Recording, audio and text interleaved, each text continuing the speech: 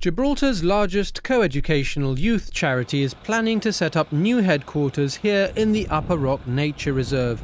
The Scouts Association hopes to use Governor's Lookout as a place to nurture young people's outdoor skills through adventure activities, while preserving and even enhancing the natural environment, wildlife and habitats. The planning statement talks about creating new green areas as well as an interpretation centre with information about the site's heritage value.